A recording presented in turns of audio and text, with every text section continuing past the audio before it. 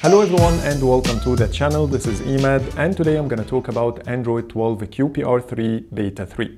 I didn't create this video initially because I didn't spot enough features to make a whole video about, but now after using it for some time, I spotted some minor tweaks here and there that I'm going to share with you. Also, I'm going to talk about the performance improvements and the other enhancements I noticed after installing this build on my Pixel 6 Pro. So let me show you everything new, but before starting, let me remind you to subscribe to the channel and hit the bell icon to get notified about my upcoming videos. And now, let's jump in. Let's start with the build number really quick. Here on my 6 Pro, it's S3B1.220.420.005.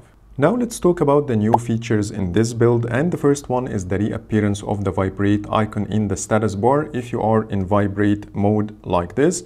All you need to do is to go to Settings and then go to Sound and Vibration, scroll all the way down until you find the switch called Always Show icon when in Vibrate mode. Once you turn on the switch, as you see, the icon is appearing over here, and when I turn off, it disappears, but you can still see it when you swipe down to expand your notifications shade. Keep in mind that this feature didn't appear immediately after installing the update on my 6 Pro. However, it showed up automatically after a few days, so maybe Google updated something in the background. Change number 2 is the new section under the widget picker. As you see, I have a new section here called Battery, and all it includes is the battery widget that we got last month.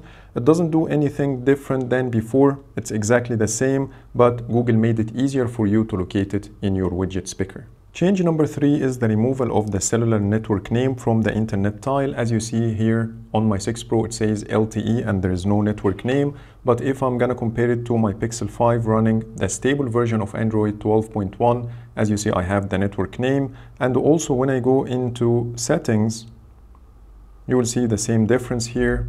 On the right, I have the word Vodafone, but here all I have is the network type. Change number 4 is the new animation I get when I try to restart or power off the device. So let me show you how it looks. As you see, there is a fade out animation that takes place when I restart the device. But if we're going to compare this to the stable version of Android 12, let me show you this. As you see, the word restarting and then the screen goes black, but now it just fades out.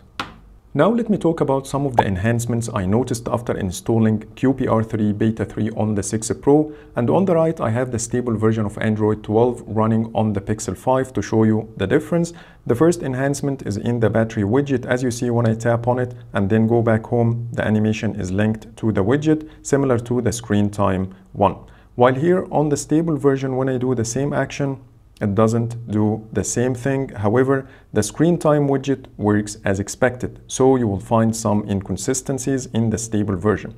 Also, when I open one of the emails from the Gmail widget, as you see, the same problem exists, while here in QPR3 Beta 3, this is not happening.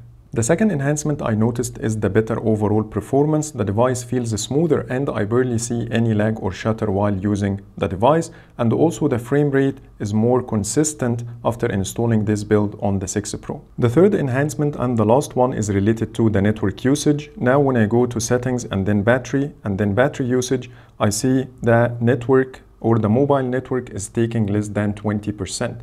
Before installing this build, I used to get between 25 to 29% of mobile network, but now it's always below 20. And as per the release notes, we got a total of 3 fixes. The first one is related to the Pixel 6 Pro, where a white line sometimes flashed on the screen after waking up a device without having the always on display activated.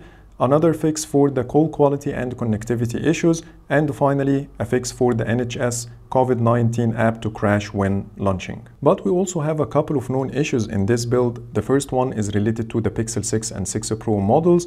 The system sometimes crashes when you try to take a picture, and the second one is related to the Google Camera app icon. Sometimes it shows the work profile indicator even though you are using a personal profile. So that's pretty much it for today. Those are all the new changes in Android 12.1 QPR3 Beta 3. Please let me know in the comments if I missed anything. But for now, thank you so much for watching and see you in the next video.